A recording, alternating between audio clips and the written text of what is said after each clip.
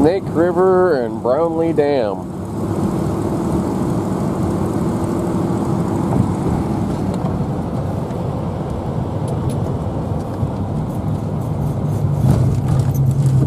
To Oregon. And we are now in Oregon. So we're in Baker City, Oregon, and I had something that I ain't never seen before. We went to go pay for our gas, and he gives me a code to punch in. Took my money and said that we had to, somebody's honking, they better not be honking at us. And it says we had to come back in with the receipt if we wanted our money back, if we didn't take it all. And I'm not used to this kind of thing. You folks in bigger towns, you probably are, but where we live, you either pay up or you get shot. That's all there is to it. And I don't know. This is interesting.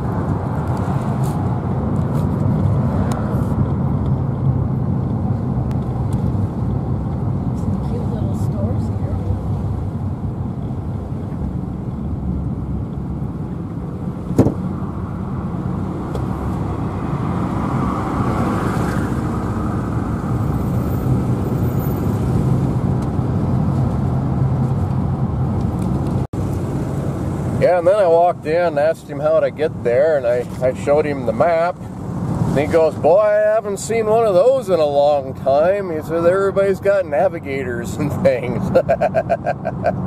Yeah, well, not everybody. Almost to the town of Baker, Oregon.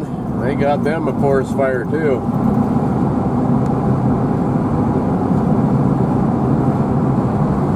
That one doesn't look like it's been burning really all that long.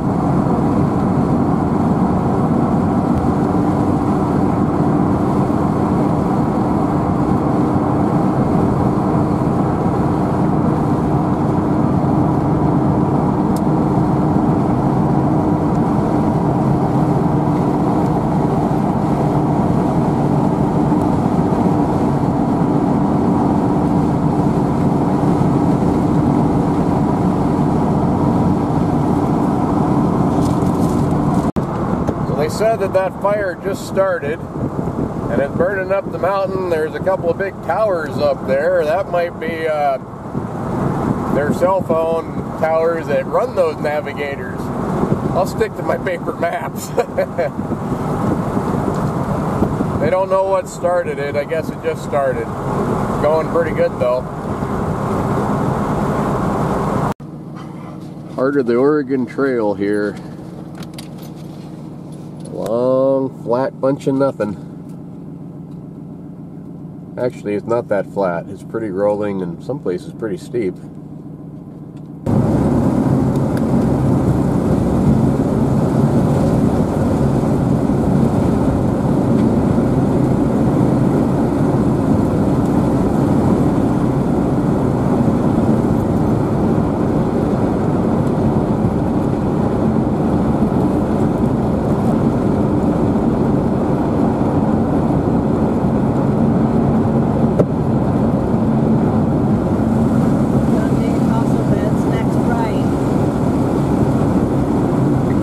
By John D. Fossil Beds, Oregon.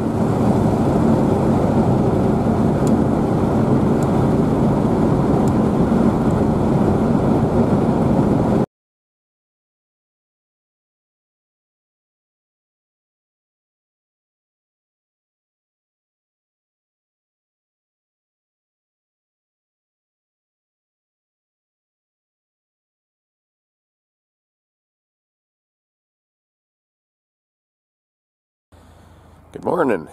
Well, we made it to Prineville, Oregon, and found a spot kind of out of the way. There's a lot of people in Prineville. I didn't realize how big a town this was. I guess there's 11,000 something. A lot bigger than what we're used to. Kind of a neat bluff up there.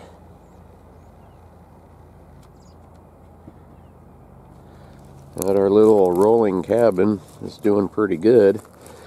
Cindy's in making us some breakfast, and It's kind of funny. I looked up here.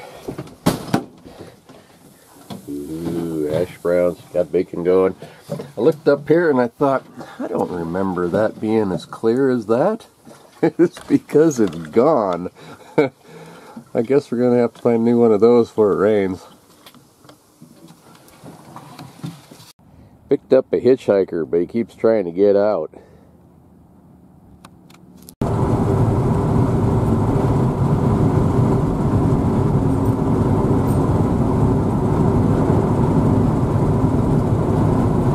I like these juniper forests like this, but the further west we're getting, the more folks there are. I'm not liking that very much.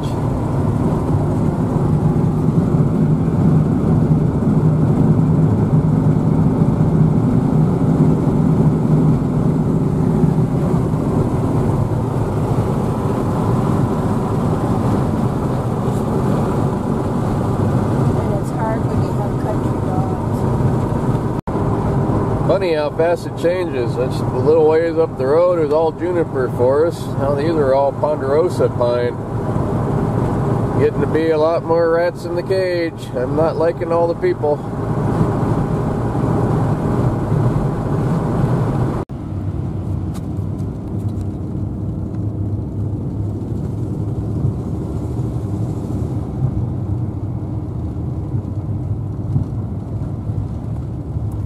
Sisters, Oregon.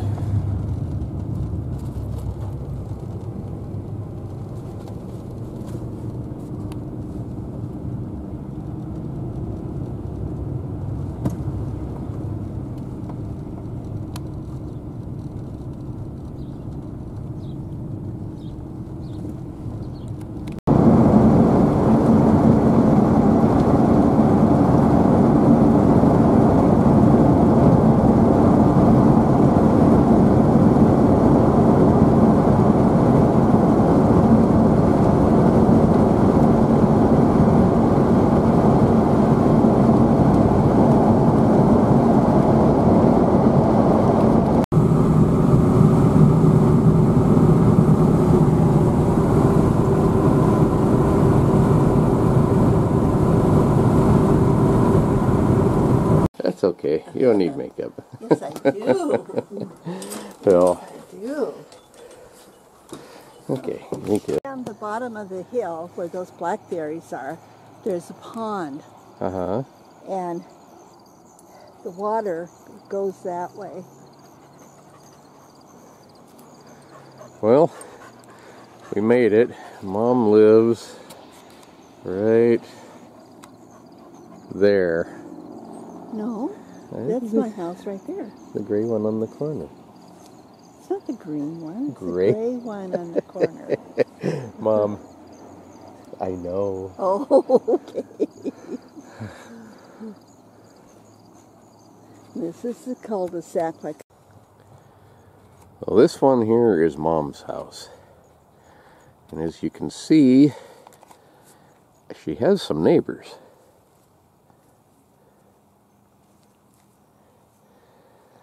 We weren't expecting that. I thought she was kind of more in the middle of nowhere and a little flatter ground. So we talked the neighbor into letting us park over here onto this somewhat flat spot. But it was pretty sloped, and this drops off pretty good down off the hill here. So I blocked the tires really good and on both sides and things. And last night we were almost asleep and felt the dang thing start to roll. And we didn't want to go down there. We thought we were going to go down there. That turned out all that happened was that the jack slipped off these blocks of wood. I'm really glad when I unhooked it, I left the safety chain still hooked up. So otherwise it might have been kind of a wild ride. Now I gotta figure out how to get that hook undone. It's gonna be pretty tight.